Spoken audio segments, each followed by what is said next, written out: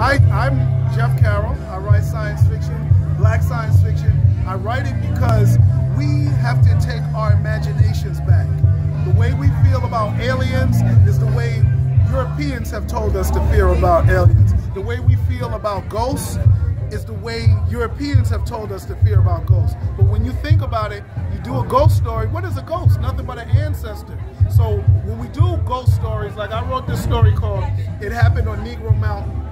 You Google good ghosts, you don't see that. But this ghost protects us like our ancestors would, like my grandmother would, like my father would. If I go to the spirit world, you better believe I'm coming back to protect my son, my children, my family. And that's an African tradition, but that's black sci-fi. It's more than just African warrior stories. It's space stories. We talk about Africans built the pyramids or aliens built the pyramids. Well, then they're African aliens.